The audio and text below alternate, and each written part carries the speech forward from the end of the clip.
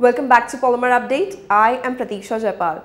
After a marginal dip this year, average crude oil output in the United States is likely to hit a new record in 2023 on an increased focus of the President Joe Biden administration to ramp up local production through the revival of abandoned rigs and eventually reduce reliance on imports. The U.S. Energy Information Agency, the government's energy supply monitoring body, has forecast the average crude oil output in the United States to record at 11.9 million barrels per day in the calendar 2022 and jump to 12.8 million barrels per day in 2023. The average crude oil output forecast for the calendar 2023 will hit a new record, breaching the previous one at 12.3 million barrels per day set in 2019. The most alarming findings of the EIA, however, remain that global crude oil prices would remain elevated at the US $100 per barrel benchmark.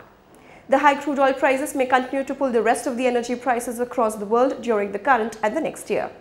The benchmark Brent crude oil spot price averaged at US $105 per barrel in April, a US $13 per barrel decrease from March.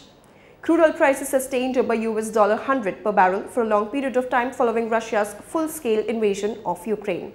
Sanctions on Russia and other independent corporate actions also contributed to failing oil production in Russia and continued to create significant market uncertainties about the potential for further oil supply disruptions. Crude oil prices remained elevated due to lower inventories and persistent upward oil price pressures. The EIA forecast the average Brent crude oil price to fall to US $97 a barrel in 2023. High crude oil prices have prompted the President Joe Biden administration in the United States to revive hundreds of abandoned oil rigs to pump out extra barrels. On the other hand, the sharp spurt in crude oil prices helped accelerate global inflation to record high. News and reports continue on the other side. This is Polymer Update with me, Pratiksha Jaipal from Mumbai. Many thanks for watching.